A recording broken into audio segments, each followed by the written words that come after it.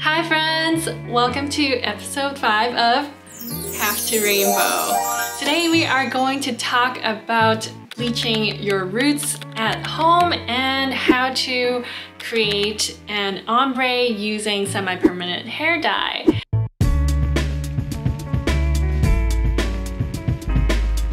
If you're new to this channel, welcome. My name is Ivy and I create art and lifestyle content on this channel.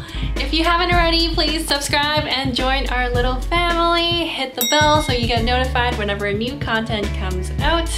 Right now I'm in the process of making a clay pins video, so if you're interested in arts and craft, please make sure you join us. I'll also have some upcoming home decor videos because I just moved into my new home. And speaking of which, welcome to my new space! If you guys remember my campaign video that I did for my shop a couple months ago, this is the backdrop from that shoot and I'm just trying to find a way to use it in my regular videos, so hopefully you like this.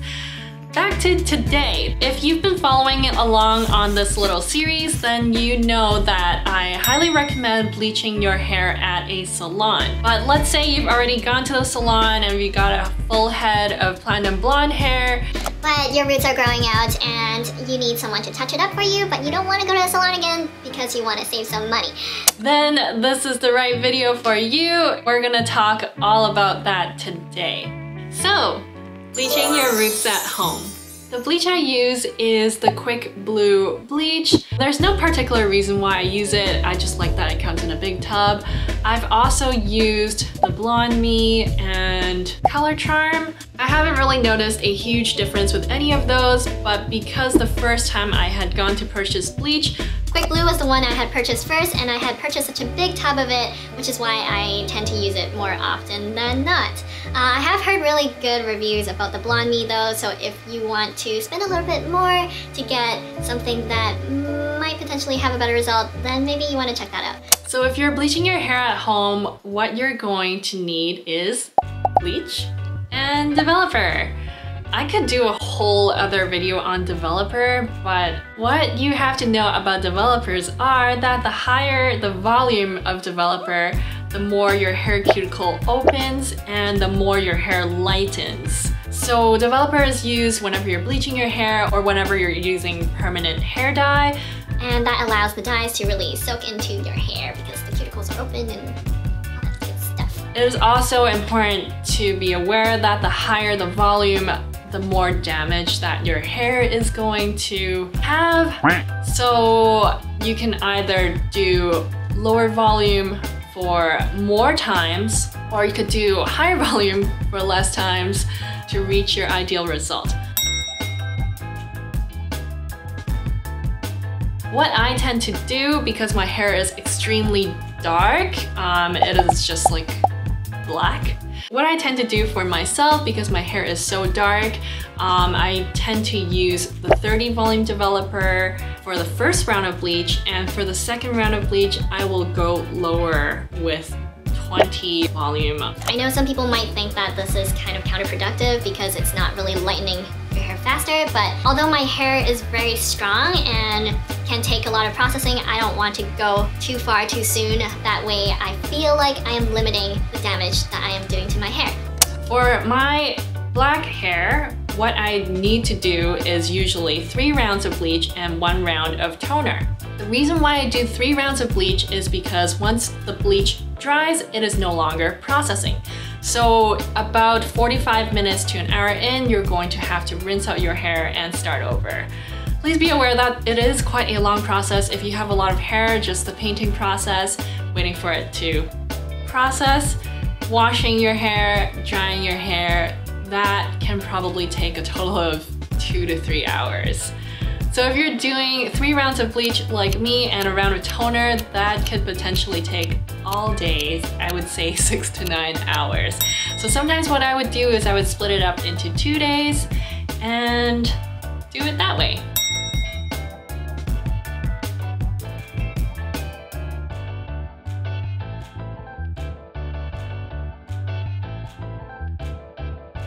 So apart from the Bleaching developer, what you'll also need is a brush and a plastic tub.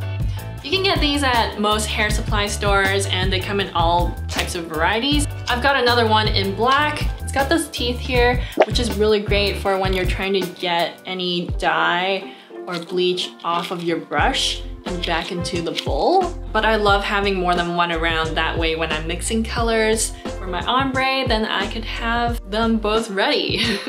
So I've got two brushes on hand, this bigger brush, and I also have the smaller brush with a comb. I actually hardly ever use this comb because I feel like it tends to get things all over the place.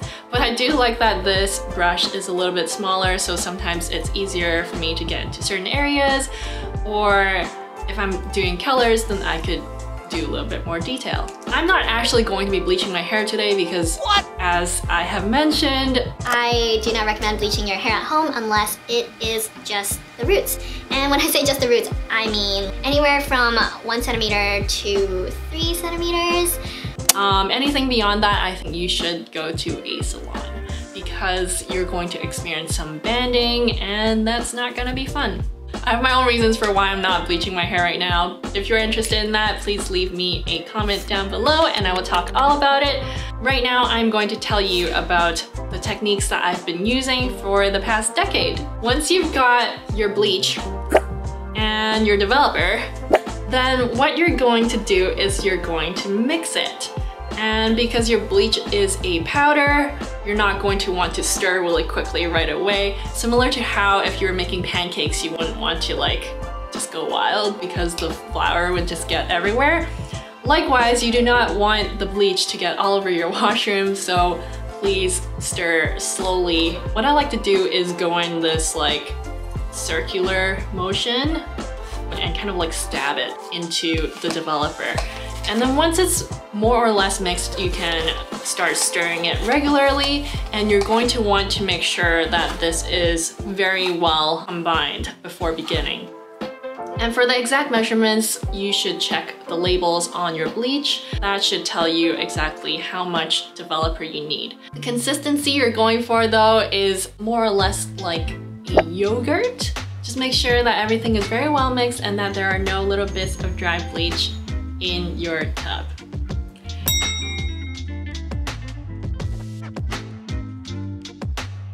So when you're ready to begin, most tutorials will tell you to split your hair into quadrants. So down the middle and then down the middle this way. It works, but I find that if you're just doing your own hair, it's much easier to just split it wherever you split your hair, down the middle or slightly to the side, and work from there. So what I do then is I take my brush and I take my bleach and I start at the hairline and I make sure that my roots are evenly coated with bleach for moving forward. And once I'm ready to move forward, what I do is I take the pointy end of the comb and I push into my hair about ½ centimeter to lift this section up, and I flop it to the other side, and I do the same thing to both sides. Because although you might think you have enough bleach on your hair from just that one hit, it's good to hit it on both the front and the back. So I'll do that on this side first, just so that this initial strand is coated, and then I tend to start moving over here to get all of the hair on this side. The reason why I do that is because there's more hair on this side, which means that it'll take longer to process, and there's less hair on this side, so I can usually tackle it quicker. But really no huge difference. You want to work relatively quick no matter what method or what sections you're going for, because the moment the bleach hits your hair, it's going to start processing. So if you spend too much time on one side and you leave the other, then one side will be lighter than the other. But the great thing about having darker hair and having to do it multiple times is that the first time you can start with the left, and the second time you can start with the right to balance it out. I do find that because I do start from the top of my head rather than the bottom, the back of my hair or the very bottom of my hair tends to be a bit darker. It's not a huge issue to me, so I don't really care too much about it. But paint it on both sides and keep flipping it. Because of the pastiness of the bleach, your hair's not really going to move around too much. But once there's too much hair on one side, what you could do to get it out of your face is you could get a claw clip or any other plastic clip to clip your hair out of the way. You're not going to want to use a metal clip because that will interact with the bleach. What I do want to note is that as you are painting, it's really easy to miss the back of your head, so make sure that you are painting all the way to the back, and when you are picking up hair, that you are going all the way to the back of your head and separating it like that. If there are sections that you miss, you will be able to catch it in the end, because once all of this hair is flipped over to this side, then you'll be able to kind of pull this out and see that it hasn't yet been touched with bleach. And from then on, you can just paint it, flip it over to one side, and continue. All right, now that I look like a crazy person. That's the gist of how I bleach my hair at home.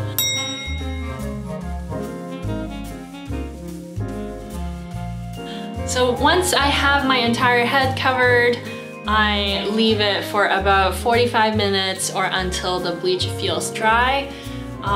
It is super helpful to have a helper. If you have a helper, there is a much less chance of you missing any spots in the back, which I tend to do quite often. It does get easier over time and you do miss less spots over time, but it's really annoying when you have a patch of black hair in the sea of blonde hair. But if you can't find a helper, what you could do is use a bunch of mirrors and try to see the back of your head and make sure that nothing is being missed. What really helps too when you're painting your hair with either dye or bleach is to hold it taut. That way you can actually feel which parts of your hair you are painting on, and the tension also gives you an even surface to work with. When you're rinsing out your hair, make sure that you do a really good job to get all of the bleach out. If you haven't seen my hair hacks video, please make sure you protect your skin at all times while you are bleaching your hair, so that means gloves and anything for your neck or your face. I highly recommend watching that video because I do share a lot of tips and tricks about how you can do that. But for when you are in the shower, please be aware that it is still important to protect your skin. Try to wash your hair in a way so that not all of the bleach is being washed onto your body, because that's just not good. When you come out of the shower, make sure you dry your hair completely, and from there you can inspect the lightness of your hair. If you're going for a platinum blonde like I usually do, then you want to make sure that your hair is a very pale yellow like this one. If it is not at that level yet, what you can do is to repeat this whole process again until you get there. Of course, everyone's hair texture is different, so make sure that your hair is not too damaged before moving forward. You can usually check by seeing whether the texture of your hair has changed. If it is really damaged, then it almost gets kind of stretchy and like just weird. When your hair is at this level, what I usually do then is I go in with a round of toner. The toner I use is Wella's Color Charm T18, and that usually gives me a silvery blonde color, which I really like, and it's a really good starting point for doing any rainbow colors like pink, blue, purple, or anything like that. And now to apply that, I use the brush to mix the mixture according to the package instructions, and then I either slop it on with the brush or I take it in my gloves and I just rub it into my hair. I find that that's just much quicker and easier, and then you just leave it on for as long as the package tells you to leave it on for. And with that out of the way, your hair is now ready for any color of the rainbow. The next thing I'm going to talk about with you is how to ombre your hair at home. If any of you have missed my last hair video, that was the video where I talked about all of the colors that I have ever dyed my hair before, what recipes I used, how long those colors lasted, what brands I like, all of that good stuff. If you haven't seen that yet, what you'll notice is I tend to have 2 to 3 mixtures for dyeing my hair because I like having darker colors on top and lighter colors on the bottom, or just simply having 2 different colors at the same time because it's more fun that way. And what I usually do is I have one color in one tub and I have the other color in the other tub.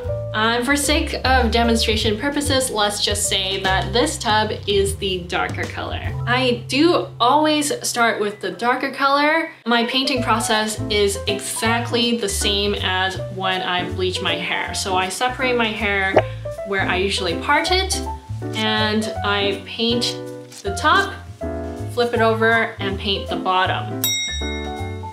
And to do the ombre effect, I will paint until where I want the colors to stop roughly. And instead of just stopping my brush, do this sweeping motion. Once I get through my whole head, everything has been touched with the darker color, then I come in with the lighter color. And with this, it's a little bit more difficult to hold my hair taut because there's nothing to hold when I'm at the bottom, but I do paint it on both sides like this. And then what I'll do is I'll take some color with my hand and I'll rub it in like that. And usually with that, that's all it takes to get ombre hair. It sounds so simple. You know what it really is? Usually with that, I leave it on for half an hour or longer. Since semi-permanent hair dyes don't damage your hair and I do mix them with conditioner, it almost acts as a hair mask to replenish my recently bleached hair, and I really love the way it smells, the way it feels after I do my hair like that. So if you do decide to leave the dye on your hair for longer periods of time, what you could do is to use you could use a shower cap to hold everything in. What I tend to do is to pick up my hair in sort of a ponytail and put the ends in first.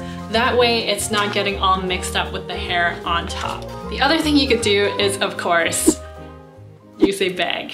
But the other really great thing about semi-permanent hair dyes, apart from the nourishing, conditioning aspects of it and how great it smells, is that you can keep it for future use.